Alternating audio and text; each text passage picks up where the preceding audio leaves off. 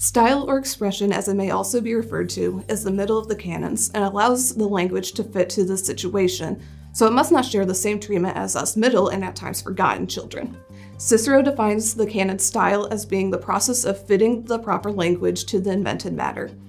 In other words, this canon is concerned with the wording one uses and how they use it. It is the sewing together of language to send the desired message to an audience. Thus, it is important to know one's audience to help shape the message. Which words will be received the best by this specific audience when sending a particular message? Certain words naturally will hold more power than others, but some words may be completely meaningless to an audience who may have never heard a certain word or phrase.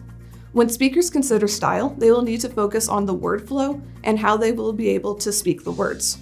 They may use more plain and concise language to avoid being too wordy and confusing.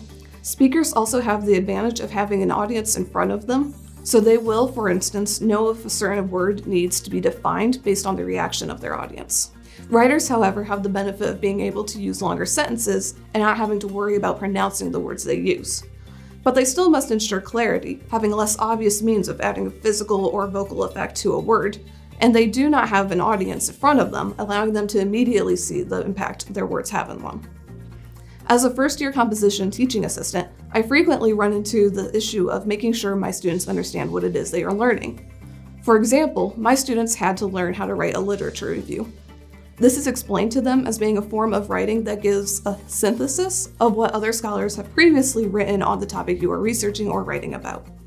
This is very difficult for students to understand and frustrating at times, so I explain to my students that a literature review is a web or a map that one creates to indicate where one scholar says something, where one may say another, and how they connect or branch away from each other.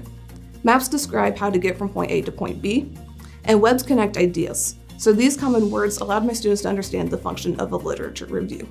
Of course, a speaker or writer must also ensure that the language they use will allow their message to stick. This brings us to the next canon, memory, which Erica will discuss with you all.